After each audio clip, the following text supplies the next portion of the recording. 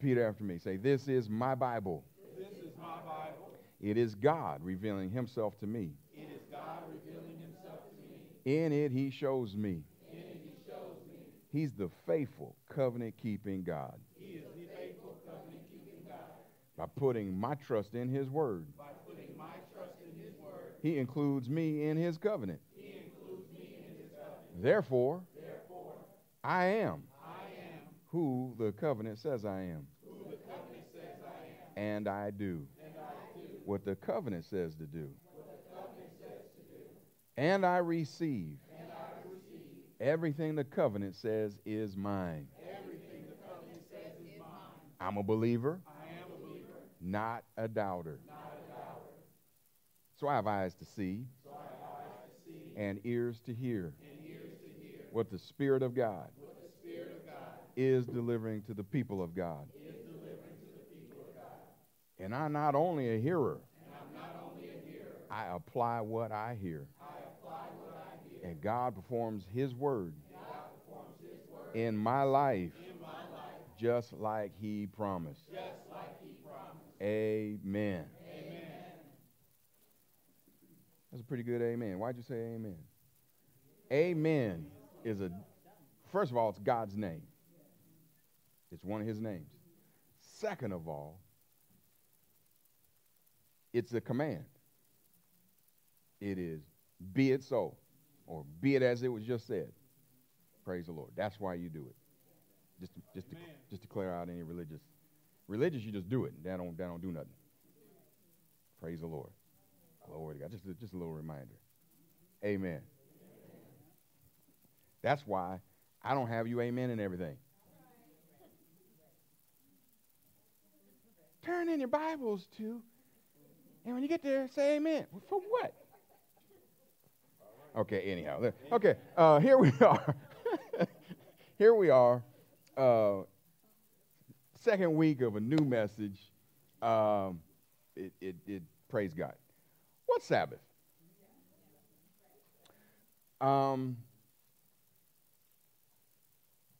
This will tremendously bless you.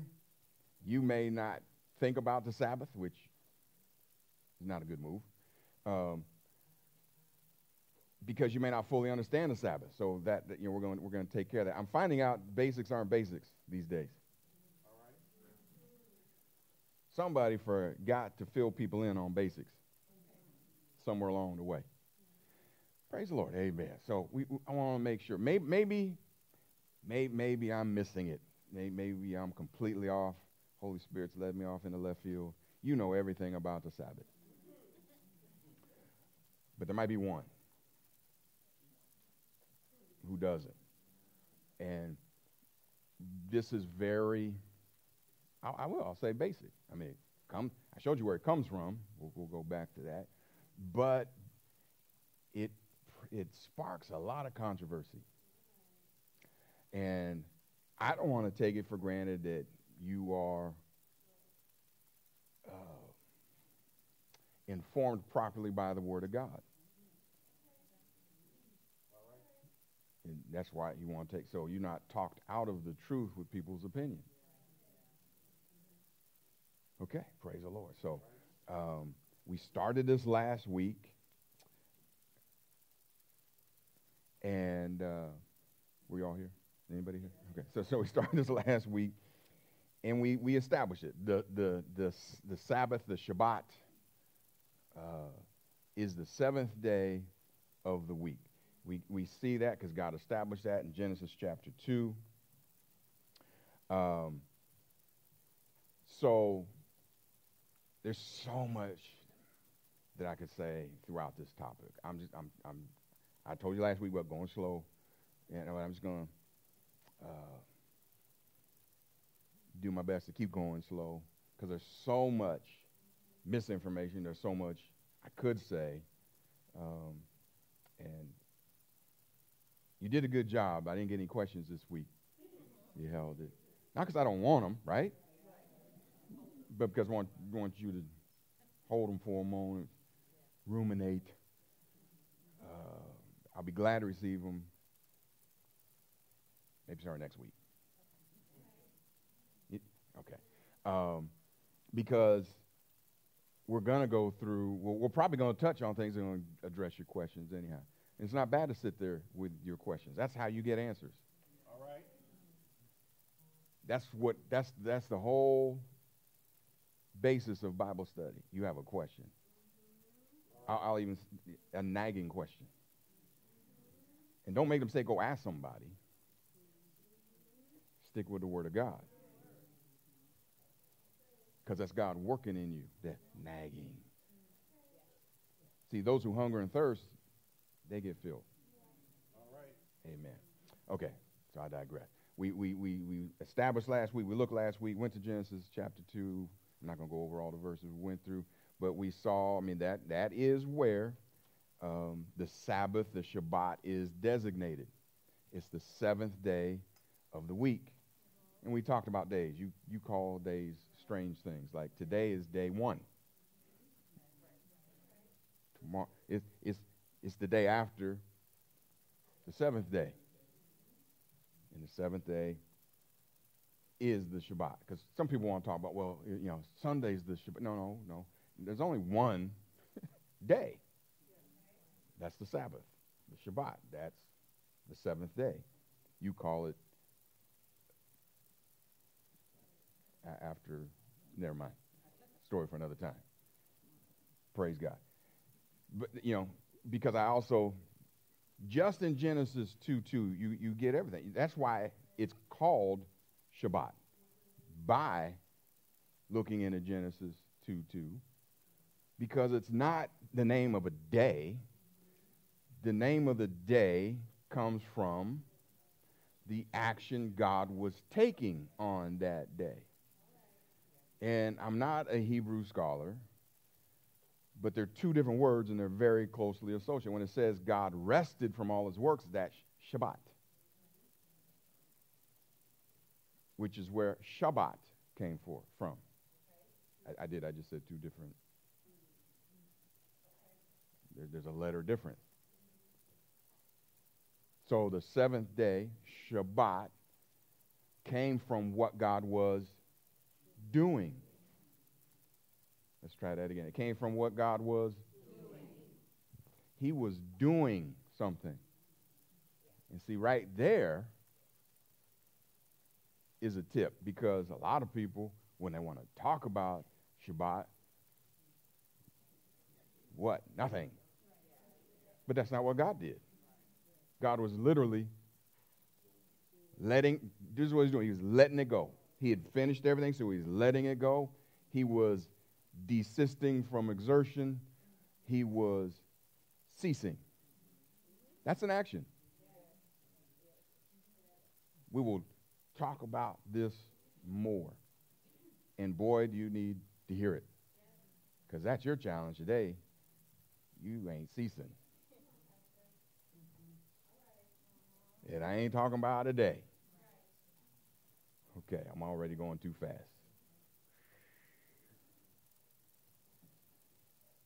You good so far? Yes. And so the thing about this is, that we're going to get into today, the observance of the Shabbat, the Sabbath, which is where the controversy really kicks up today and has been for a long time, is that its observance was given to the Israelites to distinguish them from all other people. Okay, we're going to go look at that in a second, but just stop right there. So if it was given by God to a particular group, why? To distinguish them, make them unique, like circumcision. Well, if everybody does it,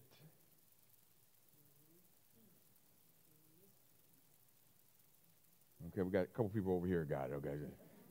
Okay. So if everybody does it, it's not unique.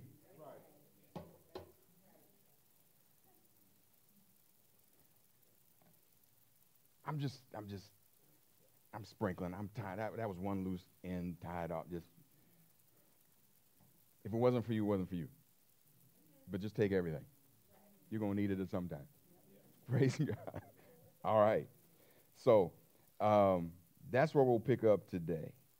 Let's work on this more. Now, here's why, and I'll tell you where to turn in just a moment. Well, first, let's go to Romans chapter 14, before we go back to Exodus and pick up where we left off, because this is important. Romans chapter 14. I really like Romans chapter 14. It answers so many difficulties, complications that people bring up. It is the definitive instruction from God of how a people at all different maturities can flow as one. In fact, it's his commandment to how to flow as one. And boy, people violated this commandment, because literally every denomination is a result of disobeying Romans 14.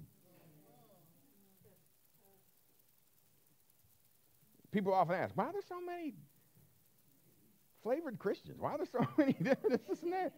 Because they don't abide by Romans 14.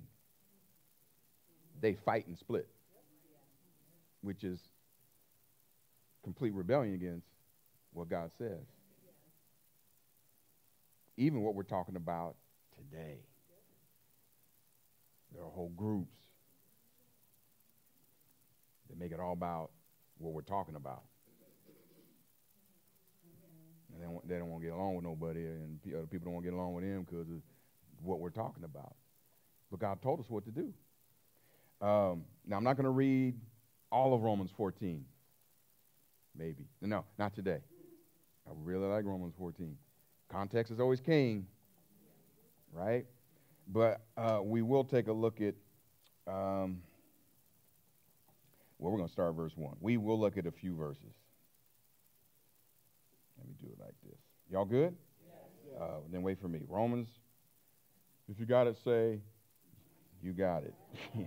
You know what I do. There you go. Where are you? Romans 14. I'm getting it. Verse 1. I'm there. Okay, here we go. The Word of God says, him, or the one who is, well, I'm going to try to read this quick because we got to come back. Weak, right? What is that? It's a marker. It's the opposite of what? Strong. So the one who's weak in what? The faith, the things of God, a relationship with God. What are you supposed to do with them? Receive them. You're supposed to accept them. Which is the opposite of what? Kick them out. Run them off. Chase them away. Beat them up. Pretty clear, isn't it? How everybody's supposed to stay as one. Do you get who he's talking to? Can you read between lines and pick up what he's saying? Let me run it for you again. The one who's weak in the faith, you receive. So who's he talking to? Maybe not. Good answer. You said the strong. Maybe not. People who think they're strong. Well, and they could be, but everybody who's strong will get it. But everybody who thinks they're strong might miss it. That's why they'll rebel. I'm so strong in the Lord and faith. Okay, I'll leave it alone. We're good. Okay, we got to get through this. I don't have a problem if people want to celebrate Shabbat. God bless you. You ain't going to hell. But you don't. See, I don't want to go there already. But you don't have to. Well, okay, I'm not even going to do that. Okay. Because here's the thing. Everybody gets in a debate about this. Here it comes, right, and here we go. Keep it or don't keep it. Specifically, we're in the new covenant. You keep it, don't keep it, this and that. And it's either yes or no. Wrong answer. Yes, wrong. No, wrong.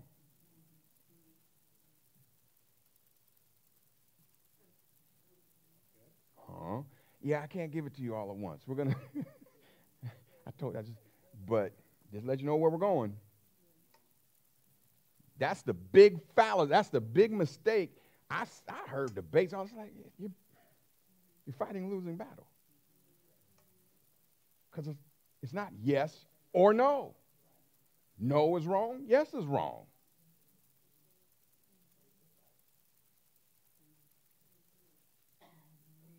God is always balanced. People are always at extremes.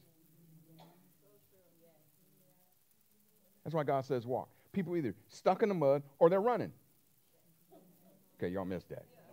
God says you're supposed to walk with me. Well, I'm going to walk. No, you're running. What? Right. I'll move when God says, okay, Lord. Two extremes. That's people. God says, come walk with me. You don't get ahead of me and you don't trail behind. If you're my disciple, you come.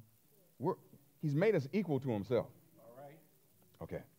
So, yes, I've let a cat out the bag. And I hope you are wondering, well, if yes is wrong and no's wrong, good. Cliffhanger. You're hung. Stay put. Keep. The answer's coming.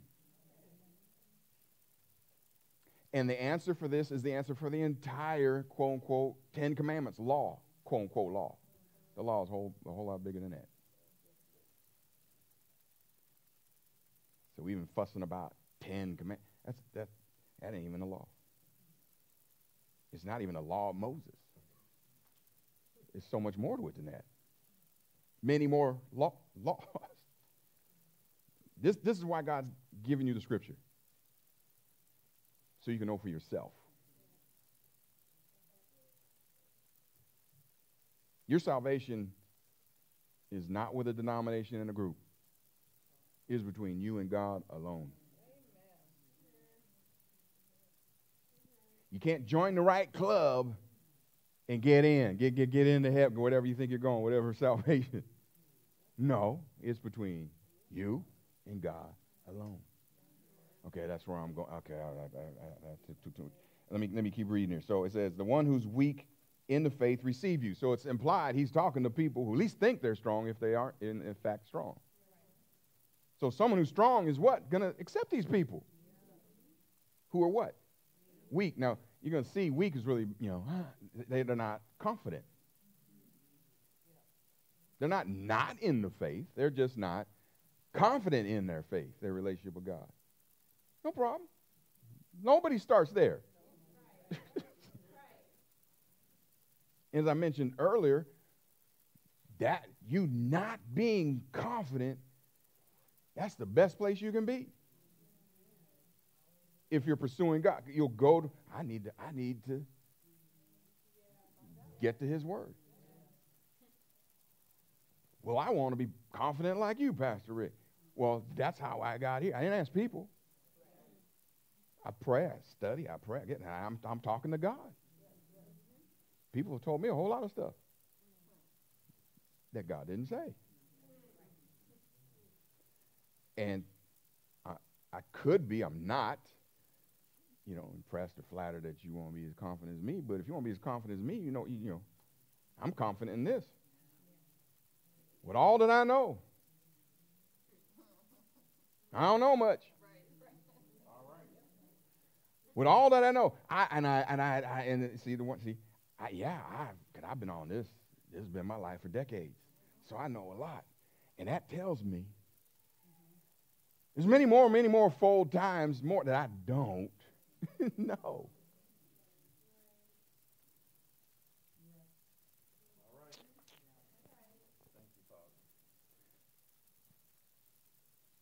So the confidence is always in God, not what you know.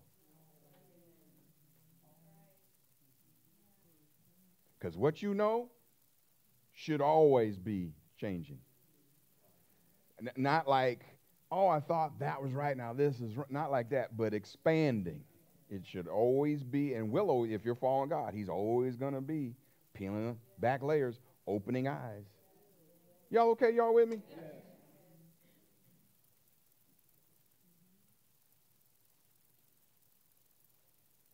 I don't have God figured out. No one's ever going to have God figured out.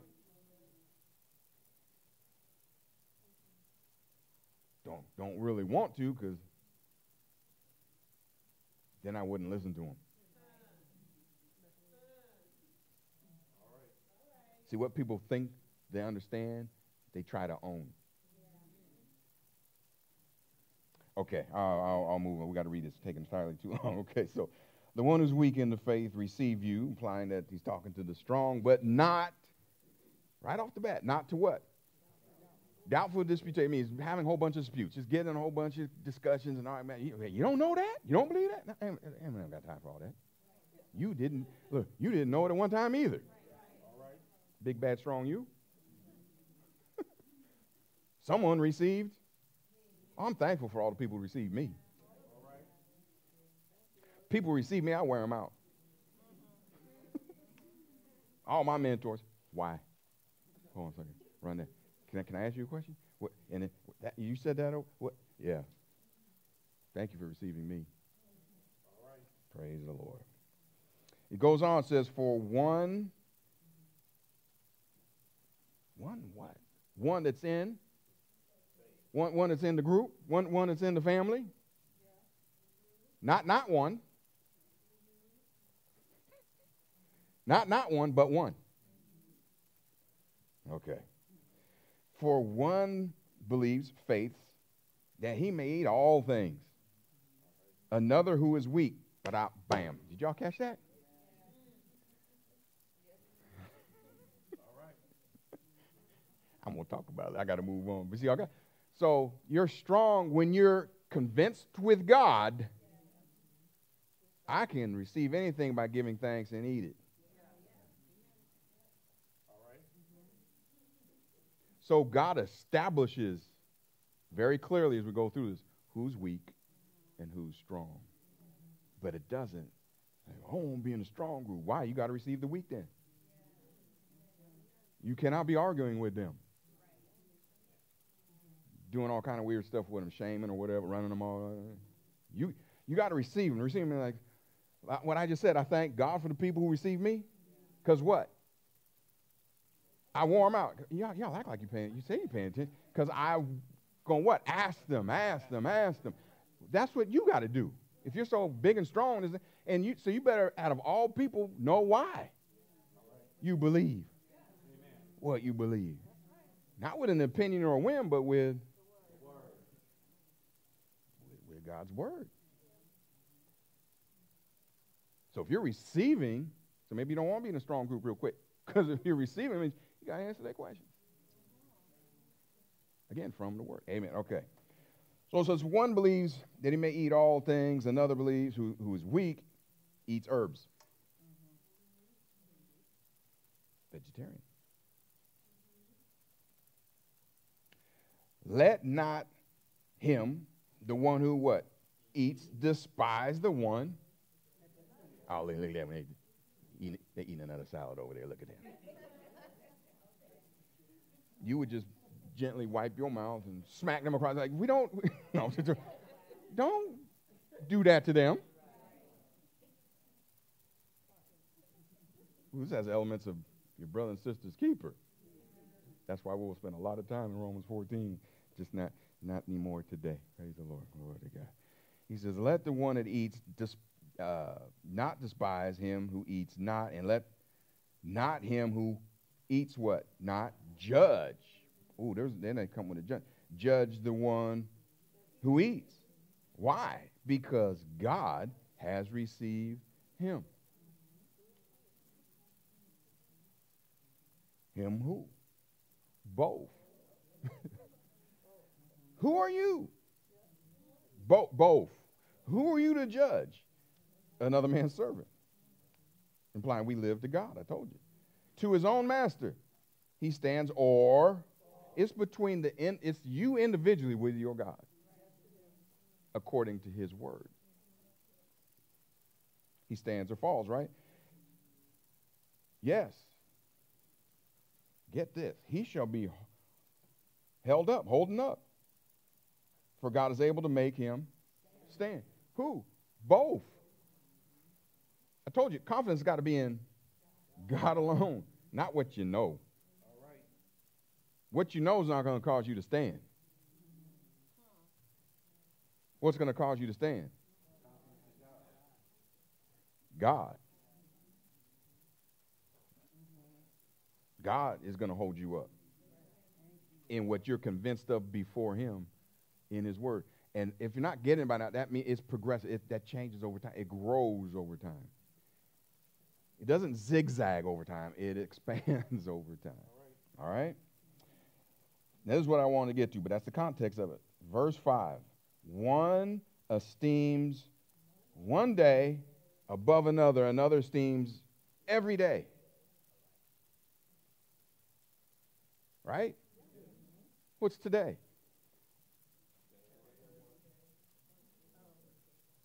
So everybody's saying something different, see? Because you're esteeming it different. Uh-oh! Someone said double cheeseburger. It is National Double Cheeseburger Day. Now I got to say it on this day. Some people said day one. Right? Okay, somebody said Wife's Appreciation Day. That's esteeming a day.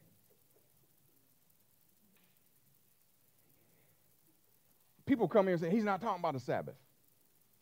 Wrong. Of course he's talking about the Sabbath. Probably at the top of the list, but that's not all. That's not all. There are a lot of other days. He's covering them all, including the Sabbath, Shabbat, as well as like your birthday. Uh-oh. We'll just get right to you. You esteem your birthday, not like other days. Oh, tell me I'm wrong. There you go again.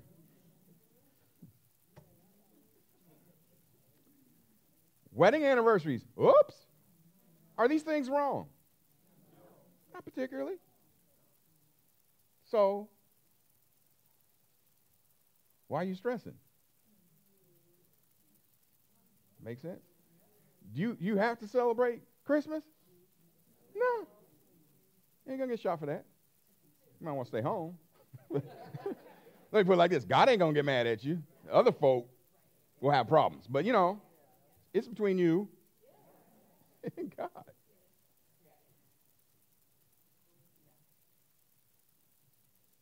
I'm doing my best to go slow. He's like, oh, okay, see what is really being said here. He's not, no, he doesn't say Sabbath here. There's going to be other places he's going to say Shabbat straight up. But Shabbat's in there as well as, there are whole denominations you ain't never going to celebrate your birthday. Or any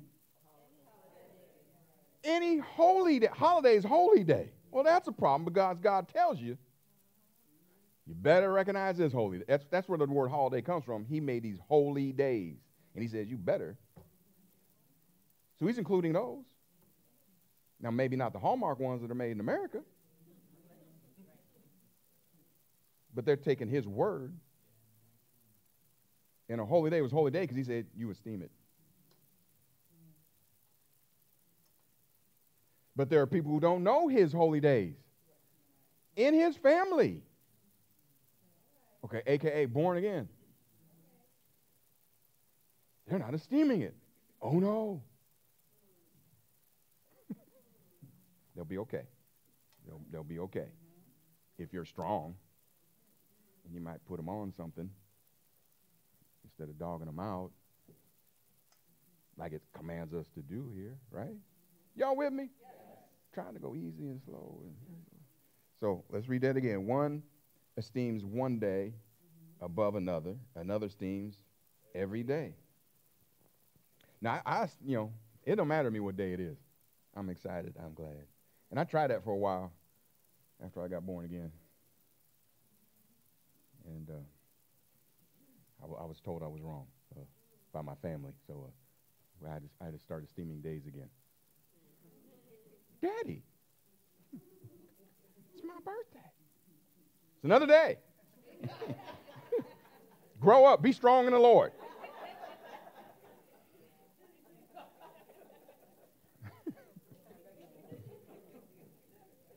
Just trying to be practical with this. We ain't even got on the up. Yeah, but he's not, notice God's not judging on this.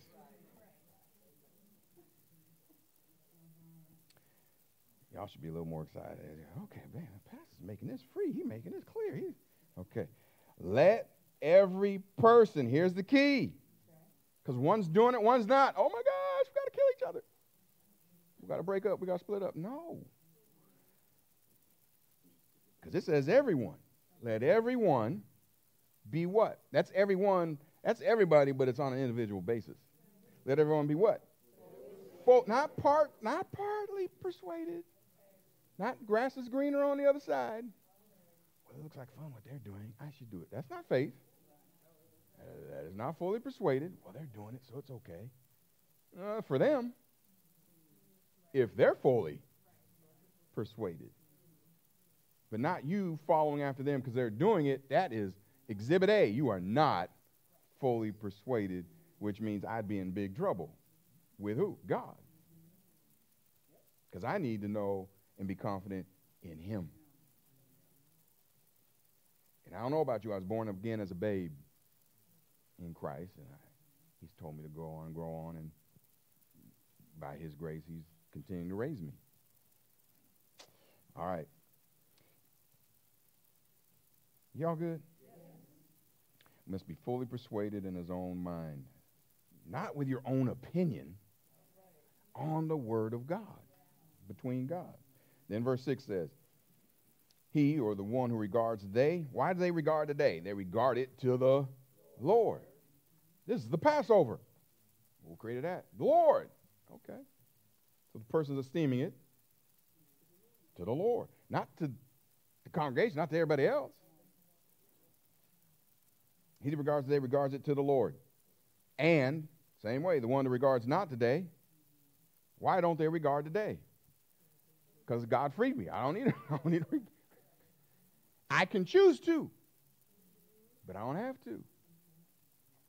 And we're both good, with God at least. Thank God.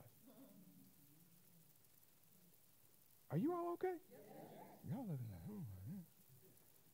This is more important than you may realize. This is the key to being who God has called us collectively to be.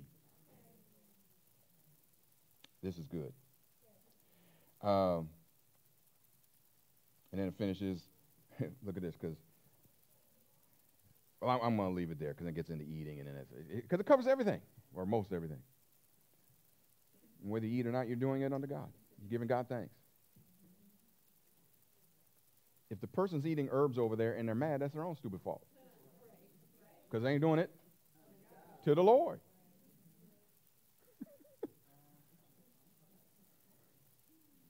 So I'm going to end this for right now. My point being, you got to be fully persuaded before God yourself. There is no private interpretation of Scripture. I got to put that on there too. You can check that out in 2 Peter 1:20. That means I can't have my own. I think the Bible says this. No, you got to go through the Scripture. The Scripture defines and magnifies the Scripture. And you might want to get some more seasoned saints ahead of you, their input, before you just start running off on stuff.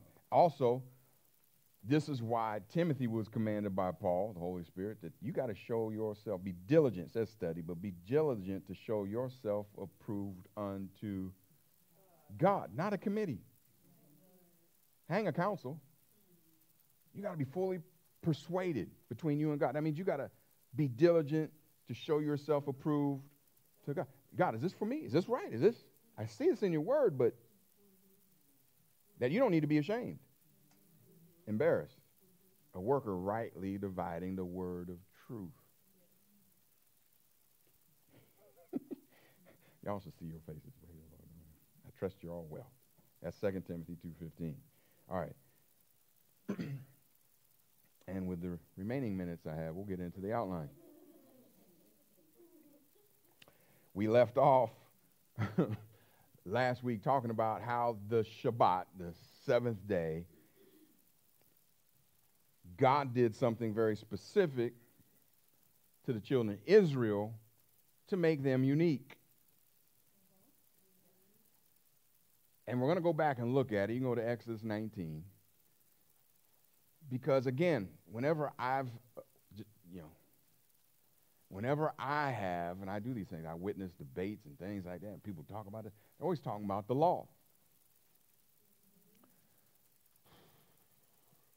You can only have an intelligent discussion when you define terms first. And when people throw things around like that, the law, I got to stop. I don't even know what you're talking about. Because people mean so many different things by the law. Some people mean the Ten Commandments.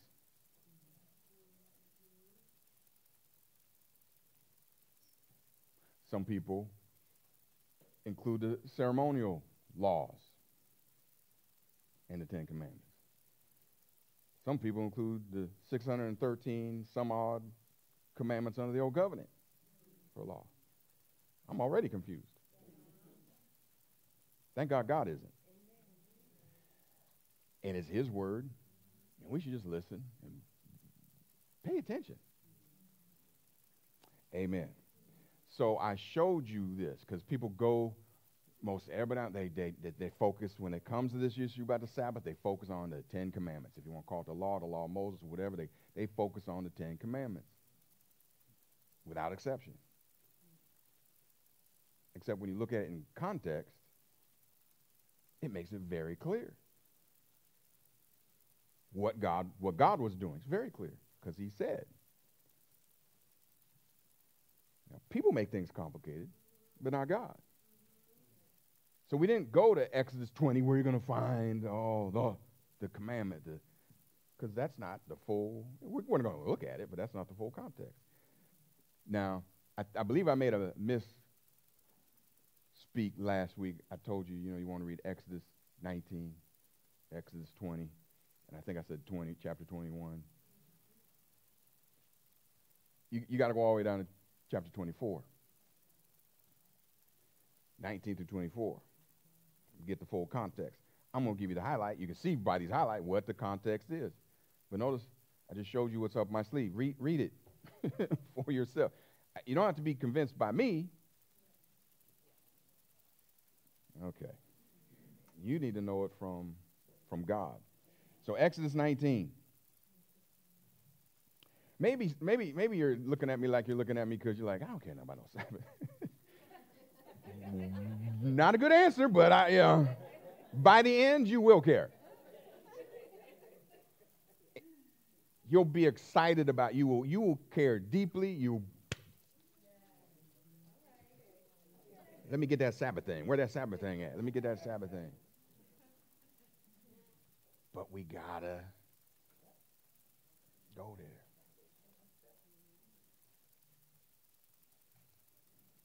Because if you're making it a day, you're missing it.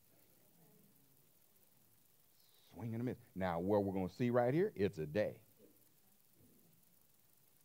It's a mandated, it's a day, it's a seventh day, and you better sit down and be quiet, says God. Yeah, but He was talking. He was doing something specifically, and He was talking to a specific group. And you and I aren't in that group. I don't think you are. Okay, so are you in Exodus 19? Maybe it'll help if I go over there. Okay, I don't know what's going on today. Let me follow you. Exodus 19. God is dealing with Moses. He's just brought the people. He hasn't just brought them out of the land of Egypt.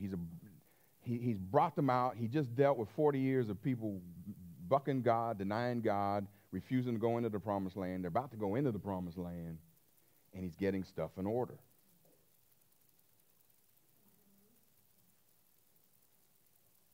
Then He makes a mistake. Then He doesn't get to go in. But He got them all ready to go in, and Joshua got to come in. Okay. So in Exodus 19, God's very specific about his intentions and what he's doing. For sake of time, let's just start at verse 5. And I encourage you to start up above this and that. And God's talking to Moses, and he's giving him very specific instructions for the Israelites, the people he just delivered, or not just, but he brought out of bondage from Egypt. In order, they took the 40-year break, not God, in order to take them into what God promised them. But they weren't going for that. So now a generation has died, and so Moses is dealing with the up-and-comers. Okay. See, the generation died. He talked to them already, but now he's got to do it again because you got a new group.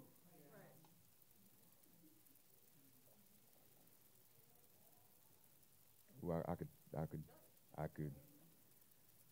See, when Moses let them out, the old heads said, "We don't want to go in. There's giants. We can't. They're going to squash us." Da, da, da. Caleb and Joshua went to streaking, taking their clothes off. "Let's do it right now. What y'all talking about?"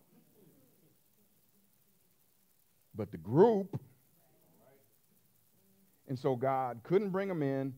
He didn't kill them. He blessed them. They never got sick. Read it. They never went without. It said their shoes never wore out. Now, I don't understand it. 40 years. You ain't got no 40-year pair of shoes. He's supernaturally doing everything he can in their rebellion. But they're dead. Now what? They're younger. Their generation came up. Now who's talking to them?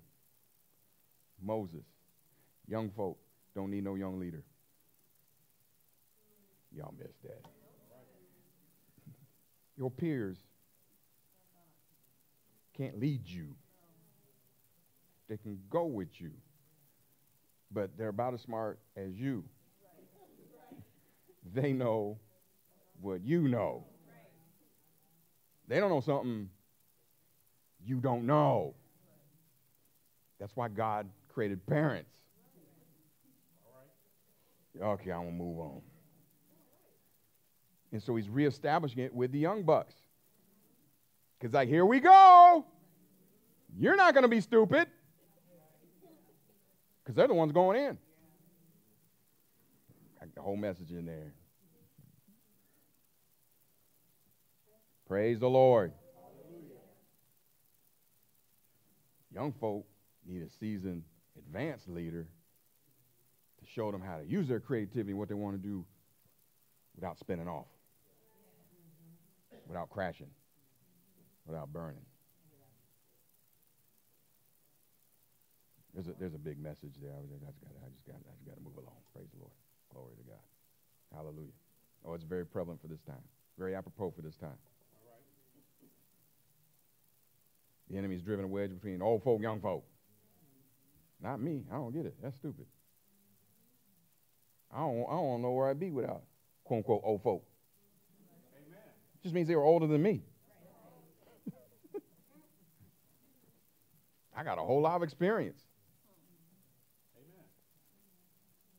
Swag, information, game that no knucklehead peer of mine ever had. They knew what I knew. Then they started following me because I got put on game by somebody ahead of me. It's God's way. Whole message on that's really a theme throughout Scripture. Praise the Lord. I'll move along. So here, that's what God's doing right here. He's getting his younger crew ready to go in. So he's retelling stuff he said to the old heads. All right, here we go. So, yeah. So this is like Israel 2.0. Okay, I'm moving. Maybe 3.0. I don't know, but it's not. You can't make all Israel be all the same thing. All right, it says, now therefore, verse 5. If you're there, say I got it. Now therefore, if you will hear and obey my voice indeed, and keep my law.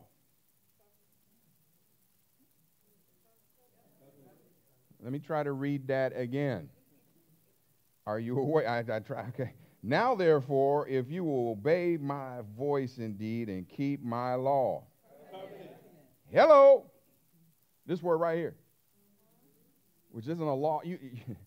It's a relationship. It's a blood covenant relationship. This ain't personal, baby. This is business. Religion isn't a relationship. God's establishing a very specific, unique relationship with a certain group of people. It has nothing to do with a law. It has nothing to do with a religion. This has nothing to do with faith. He's making a nation. He's making a nation under God. He's making a nation unto God, to himself. That's what he's doing. This has nothing to do with religion. He's not. God hates religion. He's never established a religion.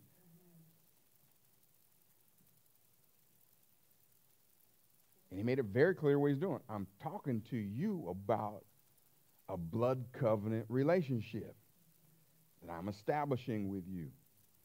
Not a contract, not an agreement, not a compact, a blood covenant where two become one forevermore.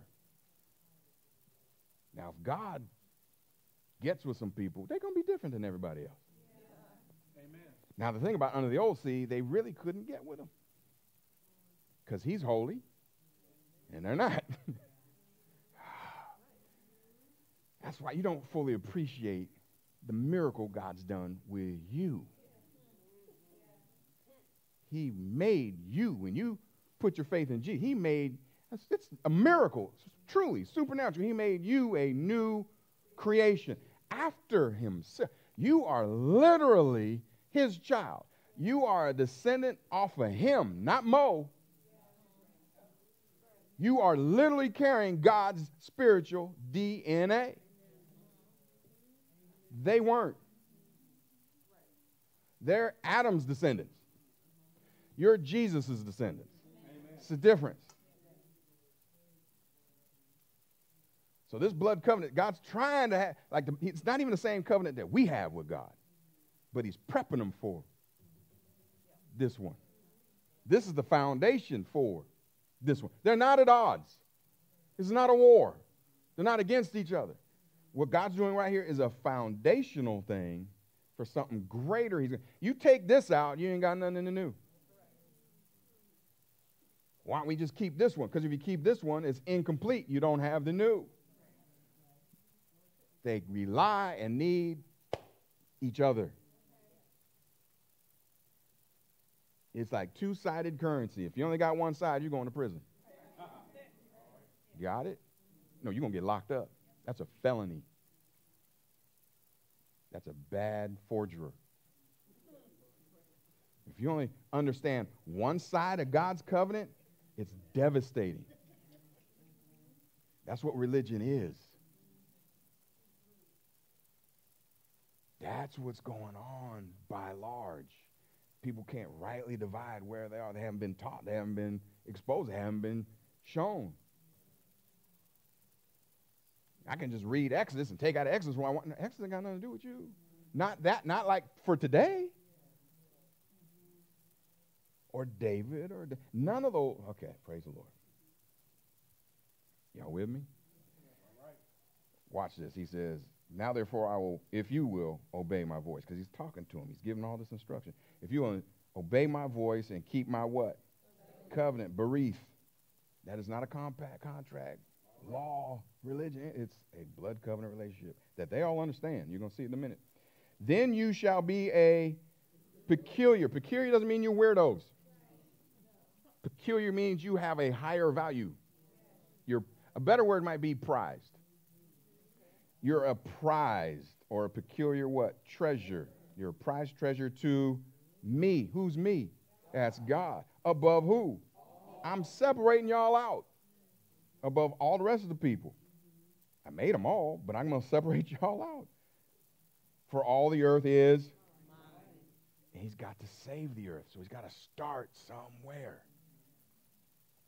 And he says, and you shall be unto me. See, now he's telling you what this covenant's going to do. You shall be to me.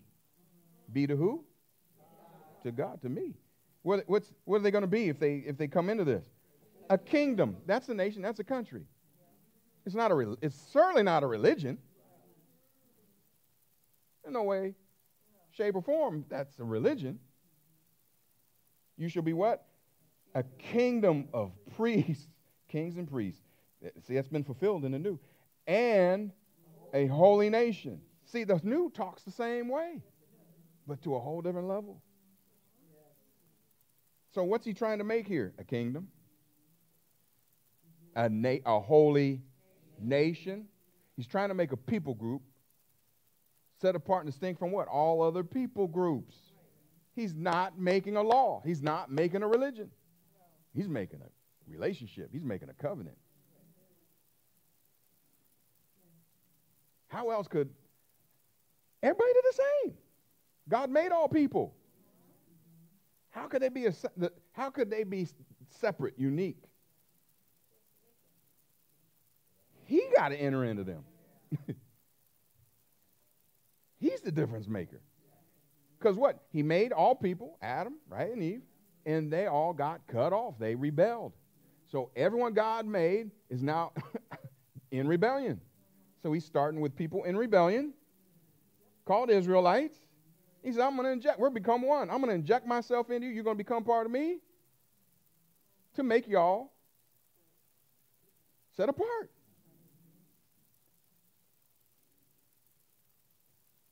Because I told you from the beginning in Genesis 3, the seed of the woman is going to crush the head of the seed of the serpent. It'll bruise his heel, but he's going to crush his head. That's where it started. So where's this seed? You got to start looking for the seed. This is him preparing to bring out his seed.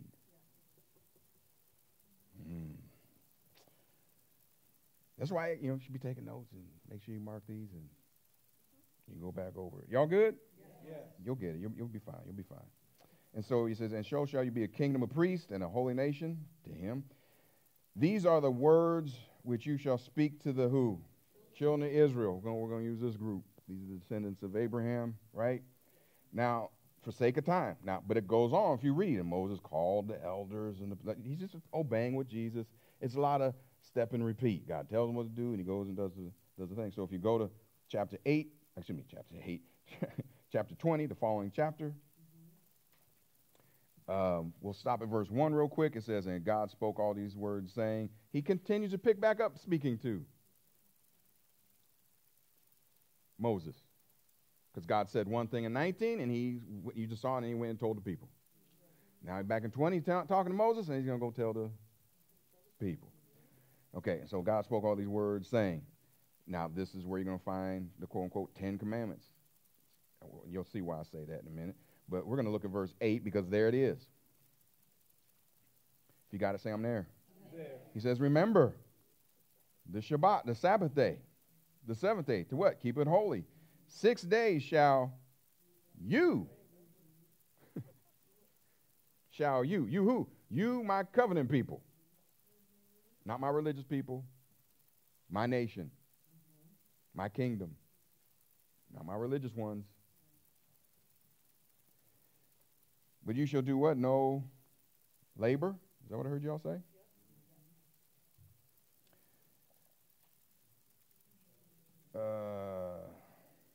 Let me start back at verse 8. So you remember the Sabbath day to keep it. The 6 days you shall do. That's when you're going to work for 6 days. You got all those days and do all your work. But there it is. The Shabbat's the seventh day. But the Shabbat the seventh day is the Shabbat of the Lord your God.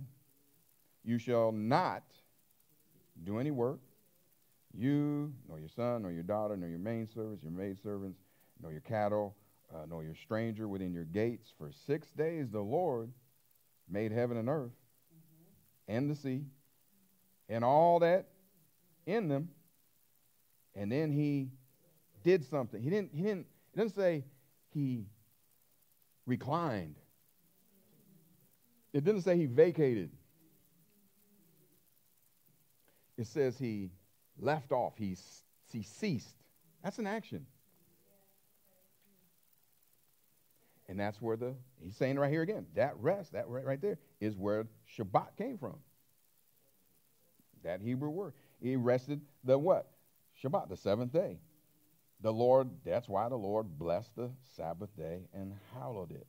So there it is in the context of the Ten Commandments, but it's interesting.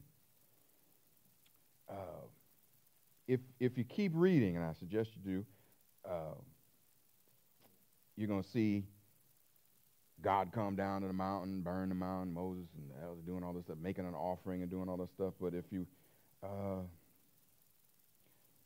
like even if we don't leave chapter 20, if you go down to verse 22, I just want to show you. Now, I read all of it at home. It's rather lengthy, but you're going to see what's going on. The Lord said to Moses, thus shall you say to the... God got a lot to say. He ain't done talking. It goes back and forth because he's establishing a nation. This is how the nation is going to function. Because I'm making a covenant. These are my people. I'm their God. It's not a religion. Okay, let's put it like this. I'm their king. They're my people. Everybody else got kings. They didn't. So he's establishing, if you would, the rule of his kingdom. He's giving these laws. Do you have laws in this nation? Yes. To make a nation. Not a religion.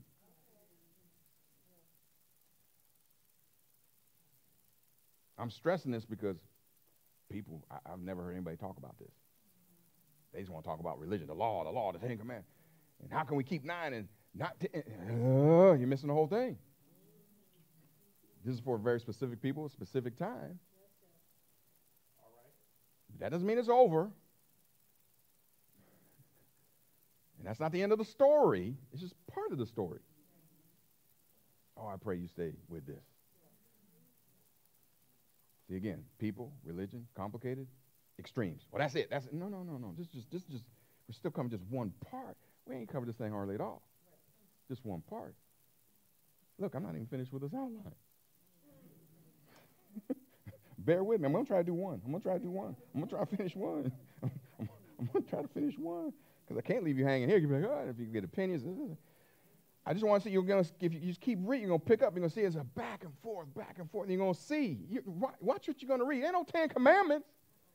Don't lay with no animals. You're going to see that in there. Like, because there's some freaks on earth. When you get in rebellion from God, freaky stuff happens. And God's saying, no, I'm starting fresh. I'm starting this is a different nation. I picked a highlight, but just to get your interest. So you go back and read. You're going to read. Oh, how many? Oh, my God. You don't keep none of them. Because it goes chapter 21. I believe I misspoke last week. I guess I did the Reader's Digest. But no, 21, God's still talking. Moses got to go tell the people. 22, God's still talking. More. Watch how you eat this. The 10 are just cute, I guess, and are easy to carry. That's why people drag them on. Because he's talking about this covenant for his country, his nation. And so we get through 22. Then 23, God's still going. Still going about his nation, how his nation works.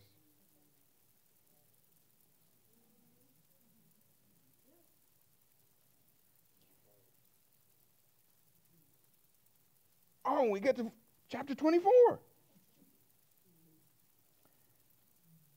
And he said to Moses, oh no, he's still talking.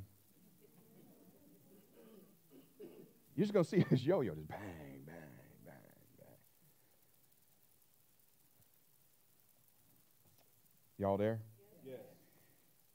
And he said to Moses, come up unto the Lord, you Aaron, Nadab, Abihu, and 70 of the elders of who? Israel. And worship you afar off. And Moses alone shall come near the Lord. They had a whole thing about that. We ain't going there, Moses. You talk to God. We'll listen to you. Liars, liars, pants on fire. Liars, liars, liars. So this is where it's not, God's not telling them to let them stay over there. God said, bring them up here. They said, no. They went and they said, no, we're good. Moses, you go up there. You come back and tell us what he said. Chicken. God invited. You're going to read it. If you gave me time, I'd love just to go, let's just read. You'd be so clear. But you can do it. You can do it. You got the Holy Spirit. You can do it at home. Amen. And Moses alone shall come near the Lord, but they shall not come nigh, neither shall the people go up with him. See, if you just dropped in there, you think, well, God's mean. No, they asked for this. And Moses came and told the people. So if you speak for God, you got to tell him everything. God talked to me. Is what he said. You better not forget nothing. Moses came and told the people all the words of the Lord. Get this. Now pay attention. Get this. And all the judgments. That's the laws that govern how things run. And all the people answered with one voice, oh, Lord, here it goes. And said, so he read everything, all those chapters I just gave you. From 19 to 24, he's reading all that again to him. And the people said with one voice, they did not have to. I would have been chucking rocks at every person I could hit. Boy, I'd be like, shut up. What's wrong with you? Because this is a covenant. And if you don't do what you say, you're dead. You're saying that as you enter into the covenant, you're going to see it. I mean, you all know about blood covenant enough by now. It's not like you get in there and you don't do it. You're like, why are you mad with me? No, we had lengthy discussions, as you see, all these chapters. And the people said with one voice, what did they say? All the words which the Lord has said. Oh, no. Why?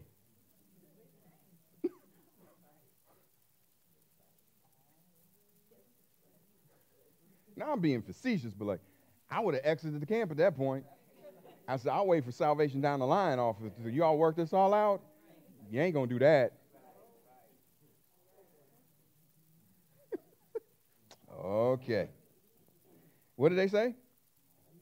We will do.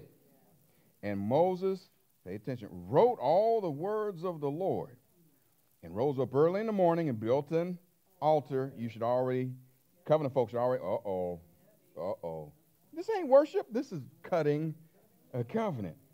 That he built an altar under the hill with 12 pillars, representing each of the 12 tribes of Israel, because he's making a new nation.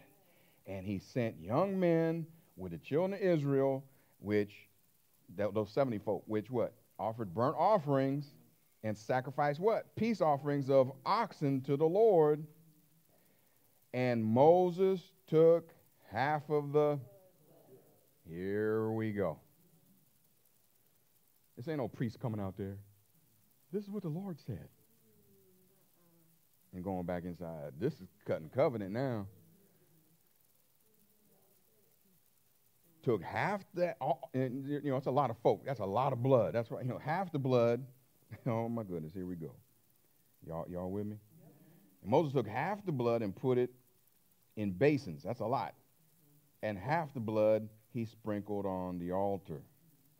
That's for God. And he took the book of the covenant. The book of the what? Covenant. Not a law. Not a law. Like people, a way of having a relationship with somebody. The book of the covenant. That's what it's called. It's called what? Terms, blessings, and cursings. That come out of lengthy discussions. That frame the what? Relationship. Are you with me? So he took the book of the what? Covenant. And he's reading it again. Maybe I should sit here and read it. He's read it a few times already. And he read it in the audience of who? The people. And they said, like they were, was someone leading the cheer or something? I mean, what? Some of what the Lord said. You're basing your life willingly on this.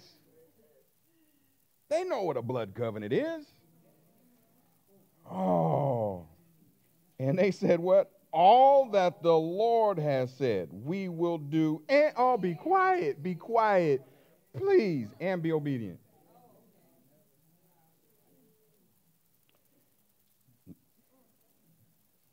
They sealed it with their words, so Moses is going to seal it with the blood. So the blood of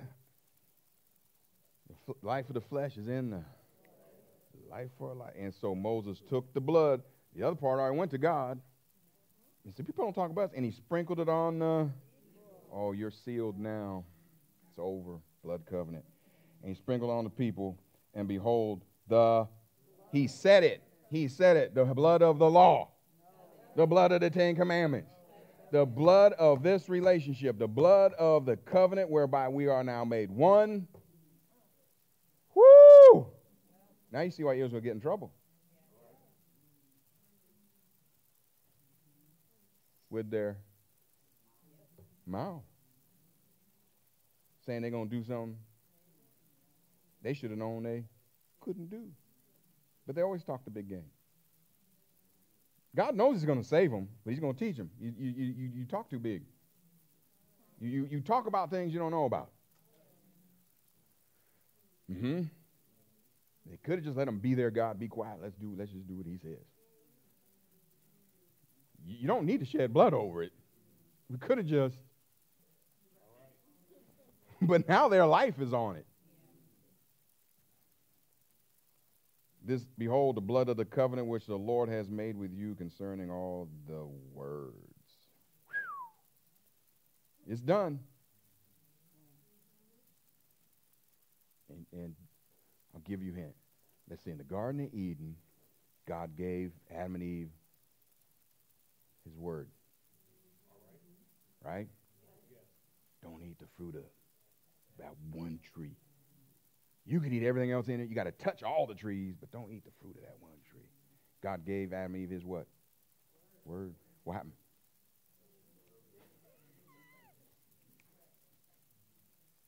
Immediately disobeyed. At least they weren't in a covenant. They're about to step and repeat. As soon as they said we're going to do it and obey, guess what happened? You read it. They break it. They rebel. It's rebellion, ladies. It's not a mistake. It's not like, oops. This was a public ceremony where we came into relationship like a wedding. This is where weddings come from. Where we are now unified. We're made one. And I've agreed to forsake all others. That type. And I'm putting my life on it, and they break it. So we're going to end with one, but I'm going to give you this because it's very, very, very key. How many think Israel kept the covenant? Okay. How many think you'd keep the covenant? You better keep them hands down. It's impossible. God knew it was impossible. God didn't give them this to be right. God didn't give them, this is a covenant to get right. The new covenant makes it very clear. He gave this to them to convince them. Y'all are wrong. You can't do hardly anything you think and say you can't do. You need me. You need true obedience, not mandated obedience. Okay. So that's the story. We see Israel. They have just yo-yo, just like God going back and forth with Moses, yo-yo. Maybe planted them seeds. They disobey. Boom. They obey. Come back. Oh, they disobey. And it's just on and on and on. So go to Jeremiah 31. Just so you have the words, you can see it, and people's opinions won't sway you and talk you out of it. Y'all get anything? Come on, we're almost done. Jeremiah 31, you should know what's there. Y'all should know what's there. Blood covenant folk. New covenant blood folk. Here's God. He's always talked about the new covenant, but here he's giving further. Genesis 3:15 was the new covenant, but here he's giving further to the people who got their own covenant. This isn't the covenant God wanted. Information about the covenant he does want. You understand what I'm saying? So they're still under this. They're in this. It's not going well on their part, right? God's blessing them all he can. But so he makes this very clear to them. Verse 31. Behold, the days come, it's here, says the Lord, that I will make not new law, not new commandments, not new 10 commandments. I'm going to make a new relationship. I'm going to make a new blood covenant. Berith. I'm going to make a new covenant with the house of Israel and the house of Judah. He says that because they all messed up. And they split because of their rebellion. They were divided. He said, oh, I'm going to get, they all messed it. It wasn't some of them messed it up. They all messed it up. And then he says in verse 32, not according to the covenant that I made with their fathers.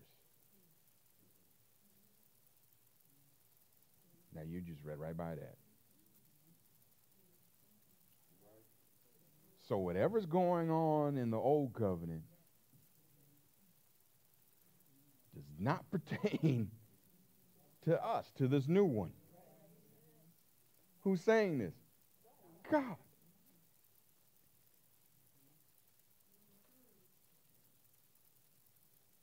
You can't live in a new relationship with old ways. Try that at home. Went right over your head. That's why you get in trouble.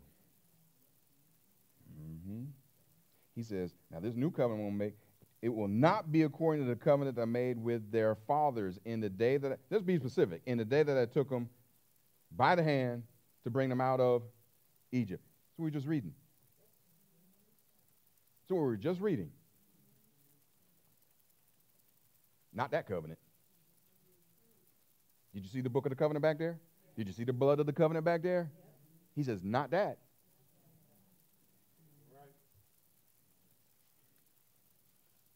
Seems pretty clear to me. That's why people are trying to keep the 10 Commandments today.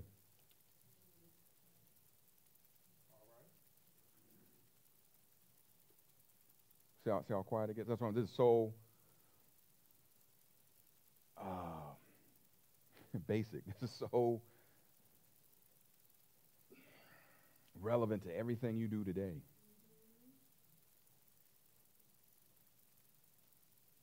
You are not under a law. You're not under commandment. You're not under that old. This covenant is not it doesn't go like that one. In the day I brought them out of Egypt, brought them out by the hand of the land of Egypt. Look at this. Which covenant they break? He didn't say broke. They break it all. They broke it when they got up this morning. Why God said they break it. They just rip up they just tear it up. They break it. Y'all see that? Although I was a husband to I'm talking blood covenant, man. In other words, I'm a faithful, dutiful husband to them. And they treat me like a dog. They break my covenant. Even though I'm faithful to I bless them, I heal them, I lead them. Y'all see that? Says who? The Lord. But here we go. This shall be the blood covenant, the covenant that I will make with the house of Israel. Now, see, that's talking about Jesus. He's out the house of Israel. And that's what the old covenant prophesies. This won't just be the Jews. This will be to all people, like he said back in Genesis when he started with Abraham or Abram. Through you shall all families of the earth be blessed. Not Jews. But salvation comes out of Israel to the whole world. Why? Because you got to be able to check this guy's lineage. You got to be able to track, is he fulfilling, is he the one? Because we're told about this one. This one's got to line up, got to match up. That's why God's back there in what we just read. I got to start with the people at it. We got a lump of clay. It's all the same. How are people going to know what to look for? I'm going to take out of that and set apart. Now watch this one. Yeah, they just like y'all. Stiff-necked, don't do nothing right. But watch what I'm doing with them.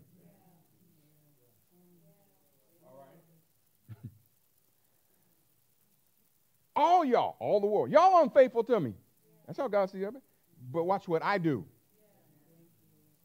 Out of the seed of Israel, out of the seed of Abraham, out of that is coming the salvation to the world.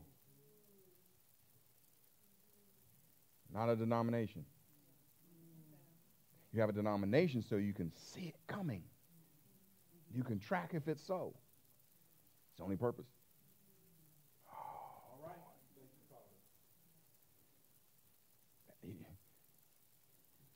Your gears must be spinning because you would be shouting on.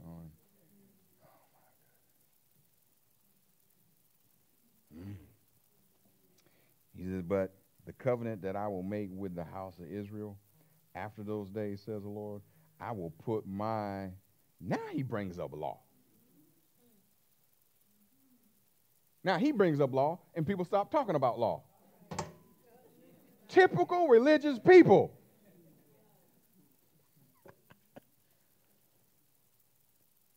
And God, he's a trickster. He's punning them. He's like, yeah, all that stuff you made a law, all that stuff, forget it. That you write down and you judge people by, I'm sticking it in your chest.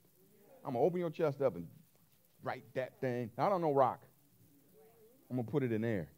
You're going to be born again. I got to make you new.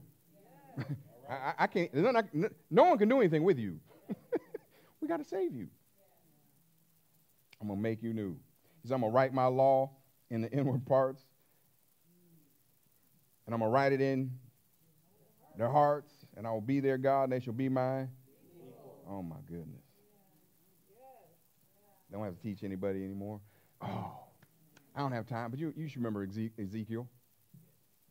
He said, I'm going to take that old heart, that stone, I'm going to rip it out their chest, and I'm going to put a heart of flesh in there. That's what he's writing in. I'm going to give him. He said, I'm going to take their spirit out, and I'm going to put a new spirit in. He didn't say his spirit. He said, I'm going to put a new spirit in. That's the point of the new covenant. Y'all broke this relationship, and you can't fix it, says the Lord. I got to make a new one. And I got to make this dramatic. You got to have all the evidence, all the fruit that you need so you never go back. And you'll value this relationship that I am initiating, that I am, says the Lord, establishing with you. And it's not with you. God ain't sprinkled you with no blood. The new covenant is between God and himself. This covenant, that was the problem with it. It was between God and people. Doesn't matter what people. You can pick any of them. People are people.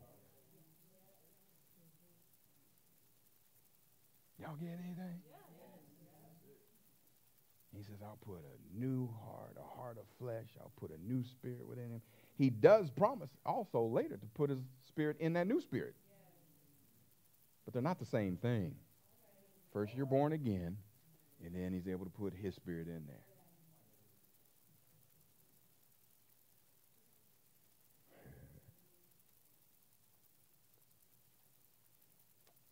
We'll stop here for today, but it's a good place to start. Think about this. How can a holy God come and live beside a wretched person? He can't. I'm giving you proof and evidence of the miracle he did, called you. You are not who you were. Stop thinking you are who you used to be. All right. Stop thinking that God slapped some paint on you and made you. No, you are a miracle. He made you. He ripped your heart out. He took that old spirit. I don't know what he did with it, but he put a new spirit in you. Amen. Everyone who's in Christ Jesus. Complete miracle. That's why he says, you've got to present your body. He ain't doing nothing for your body. Too bad. Present your body a living sacrifice. You kill sacrifices. How can it be living? It's alive to God. It's dead to you. You don't get to play with it. It's God's. He's going to dwell in it. By what? The renewing of your mind. You're to be transformed. That's what I'm talking to you about right now. You've got to stop thinking, I said a little prayer and I got saved. That ain't what happened, baby. All right. That is not what happened. You disappeared. It wasn't even an overhaul. Good thing like this ain't classic cars. You didn't get overhauled. You're gone. And now he made you new. He didn't make a new you. He made you new. That anybody can make a new you. The miracle is he made you. Oh. He is going to make all things new. Thank God he's not making all new things because we'd be out. So if you're going to be in close blood covenant relationship with God, you cannot think you're who you were. You cannot think he slapped some paint on you. You can't think this is religious. You can't think outside of his word. You got to renew your mind to that you have been made a new creation. And when you present your body a living sacrifice, you'll be transformed. You know what transform means? That means caterpillar to a butterfly. Y'all got the Pixar, Disney movies and all that, and hopefully you had a good teacher in kindergarten. It's amazing. There's nothing left of that caterpillar. No butterfly has any resemblance. Except that one movie, it was bad. You can't slap some wings on some caterpillar. It sure ain't going to fly. It goes into secret and comes out something completely different. You will too when you stop being religious. You will too when you get behind closed doors with your God. Help me, Lord. Present my body dead to me. I'm yours to command.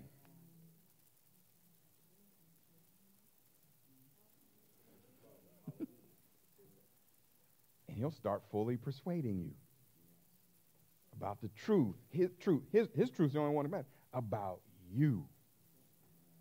You'll start being what? Fully persuaded about the truth, God's truth about you. And you'll be transformed. No trying. See, trying's religious. I'm going to do better. No, you ain't. Quit lying to yourself. God didn't ask you to try to do better. God commands you. Trust him. Never trust you.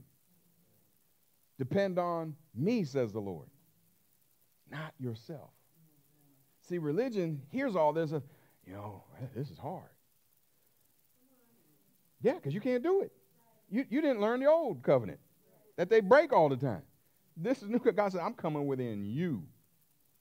I'm going to cause you. We didn't get to go to Ezekiel. You can look at Ezekiel 36, 33, and it tells you, I'm going to cause you to keep all that was written back there. I'm going to write it in your heart. I'm going to cause you. Now, it doesn't mean he's actually going to make, you're a robot. No. But if you allow him, if you lose your old thinking and believe who you are now, that you're a new creation, and say, well, maybe he is the head, so he got to choose, he got to lead, then he's going to cause you to please him. And when a person's ways please the Lord, he keeps them in perfect peace. He even makes their enemies to be as good as a friend, at peace with them. You're going to be transformed. But you got to learn to rest. Amen. Like God rested. Leave it alone. You got to cease from your exertion See, even right now you're hearing, yes, I'm going to do better. No, you're not. You have to cease from your own work like God did from his on the seventh day. He didn't take a seat. He didn't lay down. He didn't take a nap.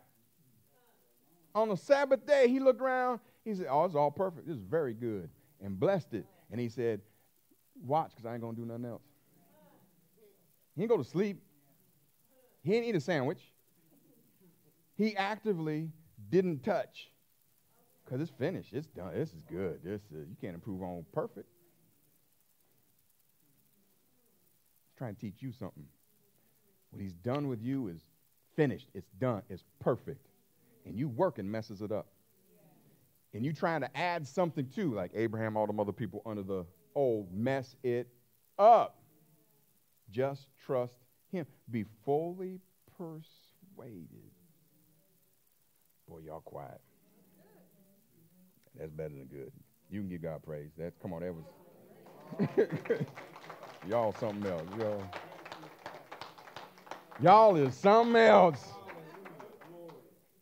So it's a little different than coming out here and telling y'all new, y'all different. Ain't nothing behind that. You got to build in the worst. You got to do where people can't tell you ain't no new. Well, thank you much for your opinion. I don't care anything about. The word says, amen. God's doing something new with me.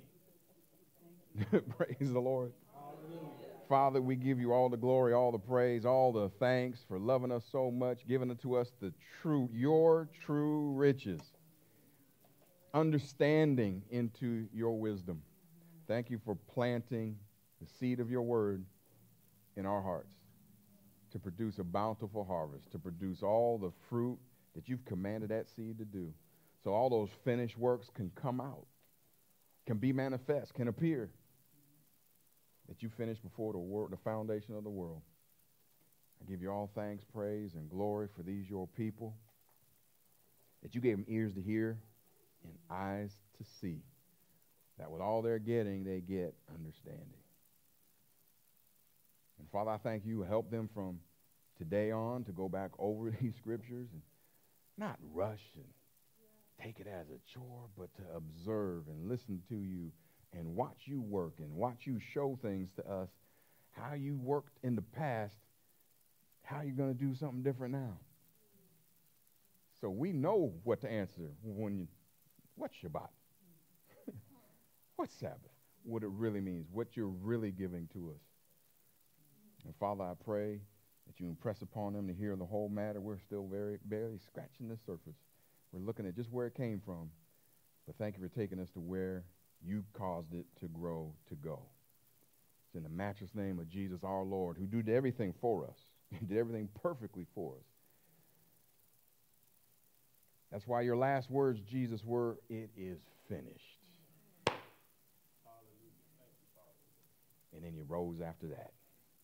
It's in your name that we pray, fully confident and persuaded in our Heavenly Father. And everyone in agreement with this prayer say, amen.